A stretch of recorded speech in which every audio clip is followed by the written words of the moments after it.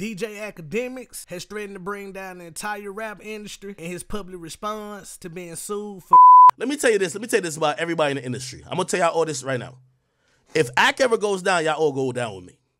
Because I hold no secrets for nobody. Akademiks has been named in a civil suit filed by a woman in Essex County, New Jersey, who accused him of both and defamation. According to court documents, the controversial podcaster, real name Livingston Allen, was sued in Essex County, New Jersey by his ex-girlfriend Ziya Abashe. The case was filed on Monday, May 13th by Abashe's attorney, Tyrone Blackburn. Akademiks insinuated that the lawsuit was filed due to his reporting on Diddy's legal troubles, as Abashe shares a lawyer with the mogul sexual assault accuser, Lil Rod. Do you know who's the lawyer representing whoever against me? Y'all know the lawyer?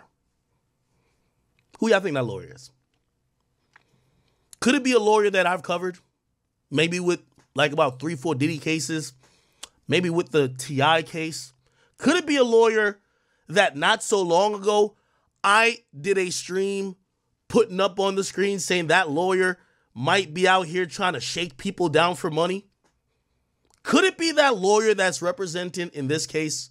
I'm asking a question. Could it be that lawyer? In the suit, Abashe alleged that in July 2022, Akademiks invited her to his house where 2 of his friends drugged her, got her forcibly drunk, her. Following that, she recalls being awake and naked in the bed in what she believed was Mr. Allen's bedroom. She believed this was around 4 a.m. She was awoken by Mr. Allen savagely pulling her hair, prying open her legs, raping her. Her lawyer would go on to say Mr. Allen and his 2 accomplices sexual assault severely injured Miss Abashe, causing significant physical and psychological pain and suffering, loss of dignity, and invasion of her privacy, she wrote in the lawsuit. Mr. Allen's public statements added to the harm Miss Abashe was already silently suffering with. Abashe also told the courts about breaking her silence about the accusations in December 2023 when she went on Instagram Live and described in excruciating detail the alleged sexual assault. I look crazy right now, but I'm not gonna stand here and let this man continue to lie about me.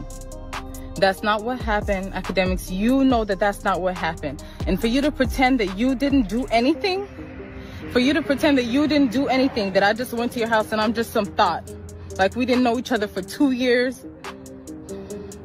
You tried to save yourself after your friends assaulted me. Whether or not you got drunk or not, I know that when you woke up, you were on top of me too. You raped me too, and a rape kit was done. You know what? I'm gonna come back with my own story. This what you wanted, you're about to get it. I've been quiet for way too long. Addressing the claims made by ex-girlfriend Ziya Abashe on his YouTube channel, the controversial media personality denied the allegations. Everything is transparent. I'm not even hiding and ducking from a situation or ducking from the narrative that happened. I pretty much told everything. And also, I told the truth. Hey, the police came, they looked, we gave them everything. Pretty much everything is documented, caught on videotape. They got to see it with their own 2 eyes. Not only did they say, Ak, you good. And this is not just word of mouth. This is, you're officially cleared. We could not bring any criminal charges. You are not criminally liable. But also anybody else in the situation was also cleared. My only comment should really be, whatever this is will be handled in court. Just know that according to the law and according to the police and according to all sanctioning, governing authorities, Akademiks is an innocent man who has not ever been charged with anything of the sort that has to do with any deviancy or anything like that. Has never been charged, will never be charged. That's a fact. So there you have it. Akademiks double downs on it and maintains his innocence. I got a video that I'm going to link at the end of this video from back in December 23 when I covered this same topic about these allegations. But I want to know what y'all think in the comments. Do y'all think Akademiks is the new Diddy? Do you think he's innocent? I want to hear what y'all got to say about it below. Remember to like, comment, and subscribe. God bless, and I'm gone.